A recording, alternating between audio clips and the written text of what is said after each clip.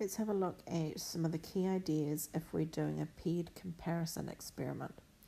So this is going to be different from what the two independent group one is, and let's have a look at how that's different. So in a paired experiment, we need to be aware that every participant is going to do two tests, which is our control and the treatment. Okay, so for example, I might have a student and I'm going to give them a test before we begin the topic, and then that same student is going to get a test at the end of the topic. Okay, so because the student is the same student, I'm going to be comparing their two test results. Okay, so means I can't do a dot plot where I compare the before tests with the after tests, because that assumes, when we create that kind of graph, it assumes that the groups are independent. Okay, that's the assumption. And in this case, it is absolutely not true. It's dependent, because the score that I get in the second test depends on how I did in the first test. I'm hopefully going to improve. If I started with a low score, my second score should be higher than that, but it might not be horrifically high. Okay, or if I got a very high test mark in the first test, I could get an even higher one the second time round. So I've got to be very, very careful about when I use this and be able to recognise the scenario. So the process is that we take our group of students, or group of participants, and we're going to randomly allocate the order. Now, this isn't always possible. As I said before, the example that I just used before, if I've got a group of students and I give them a test at the beginning, and then at the end of the topic I give them another test, so each student is getting two tests, I can't randomly give them the end test first and then the first test last. Okay, in that case, that's a scenario where it is not possible to randomly allocate the order. But I will still treat it as paired data, because it's two pieces of data from one person. So if I can randomly allocate the order, I will. And so that might mean that I get one group of students to do the control group first, and then they'll do the treatment test second, or the other way around, they'll do the treatment first and then they'll do the control second. All right, so the order in which one they do first and second changes. Once I've got the two responses for each of those pieces of data, then I'm going to find the difference between them, and I'm going to analyse those differences. Okay, one of the key advantages is that I need fewer participants.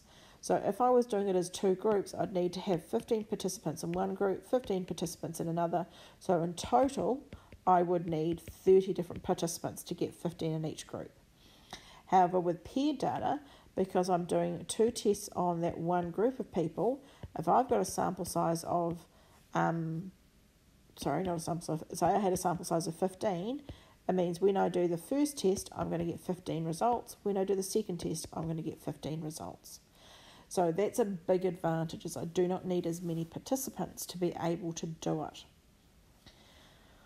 All right.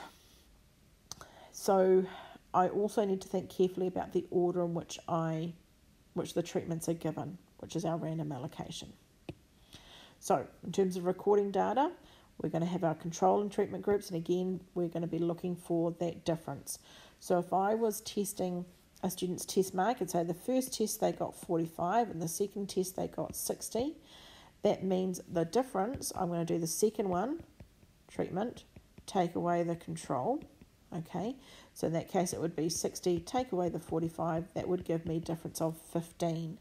So that means they got 15 marks more in the second one than they did in the first test.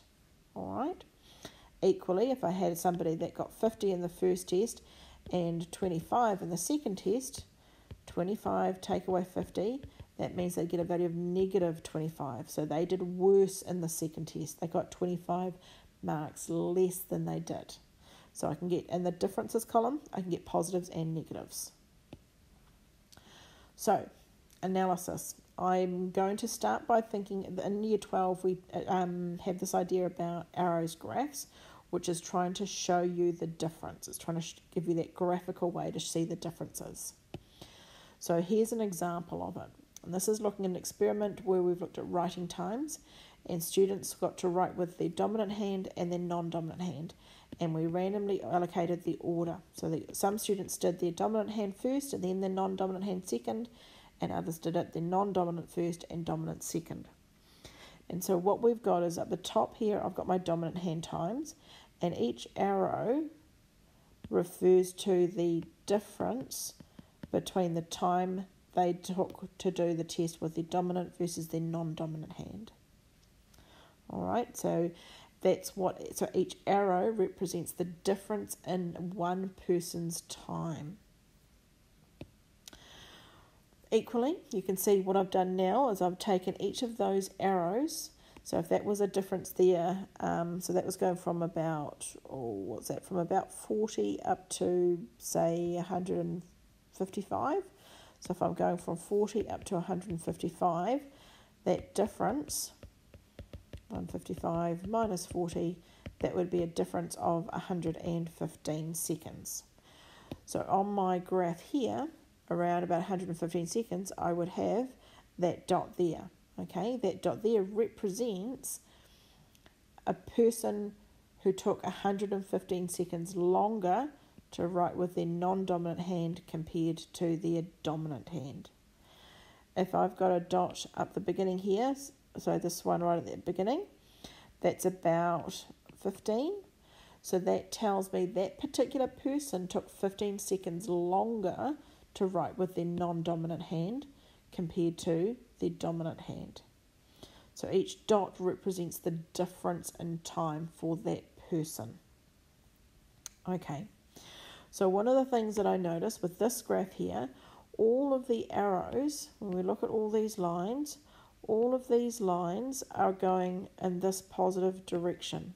Yep, there aren't any lines going back this way. And so that tells me that everybody took longer to write with their non-dominant hand than with their dominant hand. Equally on the dot plot, we can see that all the values are positive. So because all of the values are positive, that tells me that everybody took longer to write with their non-dominant hand than their dominant hand. Okay. So that would be the analysis that we're looking for.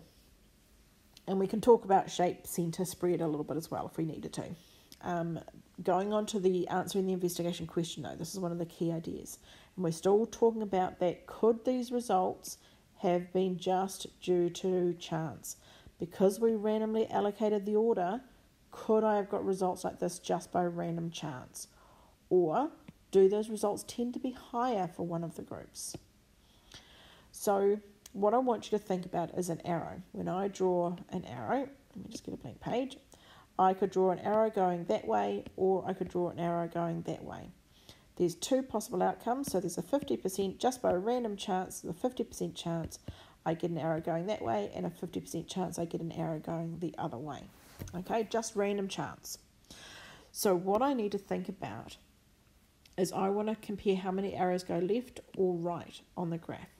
If I'm getting results around about 50, that tells me half of the arrows are going one way, half of them are going the other way. These results could just be due to random chance.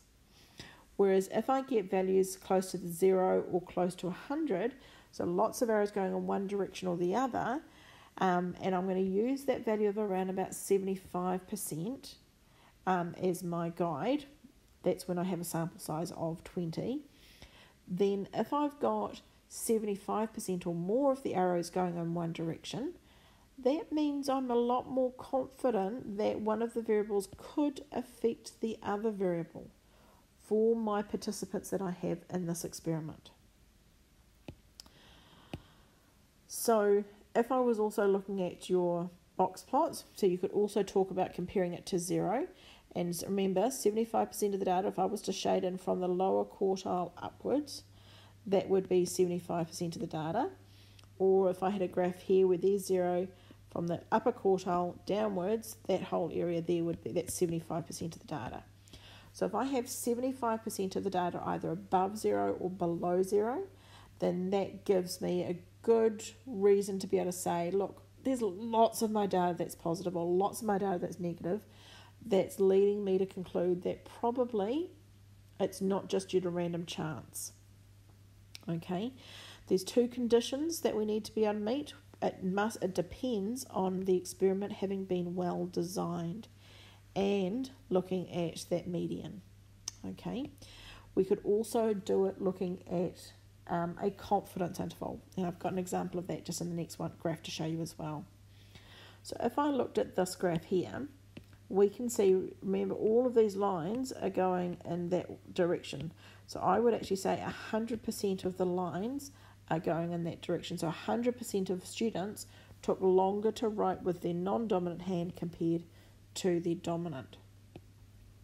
If I'm looking at my dot plot here, okay, so the graph's actually starting there at 0, so at 10, so 0 is actually down here a little bit. All of the data is above 0. So in this case, I can say 100% of the data is above 0. 0 is not included in my confidence interval, is another way. That means I have got evidence to say that writing with your dominant hand has an effect on the time versus compared with your non-dominant hand. Okay, and that's what the conclusion I would want you to be able to come to.